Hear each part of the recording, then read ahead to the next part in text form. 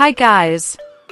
Welcome to Court Suggests. We all know that food is the country's biggest and best ambassador. It's simple to understand, universal, yet full of history and context. Caribbean cuisine reflects the region's history. Slavery, colonialism, independence, and migration may all be traced back through the meals prepared today. This rich tapestry of flavors and historical significance is one of the reasons why so many excellent food festivals are hosted each year throughout the Caribbean and throughout the diaspora. Keep to your seat as I walk you through this journey of the Caribbean events to attend if you want to enjoy authentic Caribbean cuisine.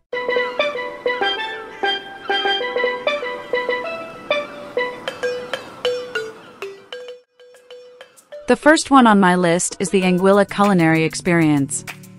The newest festival on this list is also one of the most extravagant. Affectionately called the ACE Festival, the now annual Salute to Food is a 4-day international event bringing together the most talented chefs in Anguilla and from around the world to celebrate the island's rich history and reinforce its status as the world's culinary capital. This year's ACE Festival has come and gone, but the event will return next May.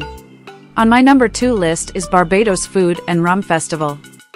Barbados lays claim to an enviable fact: the small eastern Caribbean island is the birthplace of rum.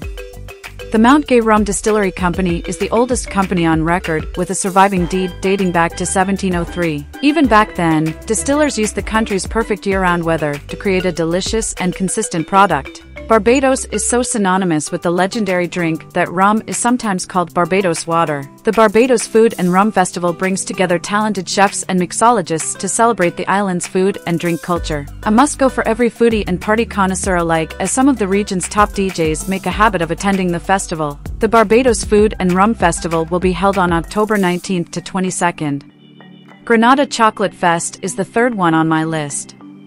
The week-long festival is a celebration of Grenada's rich and unique history surrounding the cocoa plant. Festival goers are taken around the island to see just how the country's tree-to-bar chocolate is made. From farmers tending to the cocoa plant to master chocolatiers crafting delicious chocolate, the week-long festival covers it all. Everyone from casual chocolate lovers to passionate chocolatiers circle as the time to flock to the island to deepen their infatuation with the cocoa plant. Since the festival's inception in 2014, the number of chocolate factories in Grenada has grown from 2 to 5.